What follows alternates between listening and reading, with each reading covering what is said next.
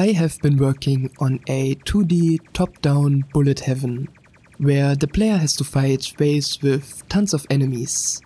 In the future, the enemies are going to drop loot, which can then be used to upgrade the turret the player is controlling.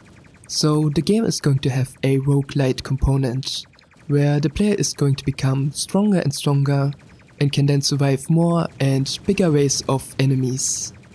We are currently on a map which spawns 2300 enemies over 60 seconds. The first spawn point is up here in the top right corner with a long corridor. This should make this spawn point relatively easy since the enemies are all nicely funneled towards the player, plus you can see from below how many enemies are still coming. The second spawn point is here in this dead end, and enemies coming from here might come up from behind the player. The third spawn point is here in the lower left corner, and when enemies are coming from this spawn point, as well as from the first one in the top right corner, they all funnel up here into one big wave. If the player can send out this wave enough, you could then kite the enemies in a circle around this middle section. If you have any thoughts about the layout of this first map, please let me know in the comments. Any feedback is really appreciated. Then what you might have already noticed is that the camera is slightly offset from the center, depending on the position of the cursor and if the player is shooting. This should give the player some more space in the direction he is focused on. Then what I also looked into is audio. I'm not sure if I'm going to keep these sound effects around, but I'm glad that the audio is already coming from the direction of the audio source. For example, if I aim towards the left, the sound effect is played louder on the left speaker. I haven't done audio in C++ before, so I'm glad this is already working. There is lots of other technical stuff in the background I've done to get the game even running with that many enemies.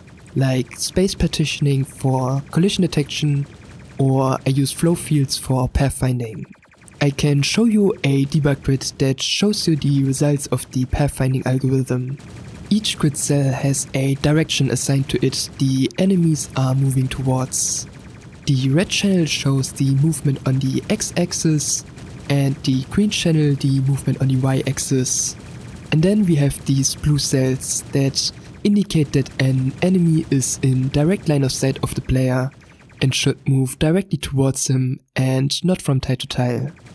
Another thing I can show you is the data I generate the map from. The zeros are free cells the player can move in. A1 is a wall, A3 represents a spawn point with one or more waves separated by a minus. The first value in a wave is the start time of the wave in seconds. The second one the duration, and the last one the amount of enemies spawned during this time. The first row has some metadata about the map, like the width of the map, the height, the number of walls, and the number of waves. Well, I think I've shown you most of the stuff I've done so far. One of the next things that I want to implement are exploding enemies. They should give the player a target to focus on with a huge payoff in the explosion. If you are interested in this project, please subscribe to the channel, leave a like, and if you have feedback, let me know in the comments. It really helps, and I hope to see you in the next one.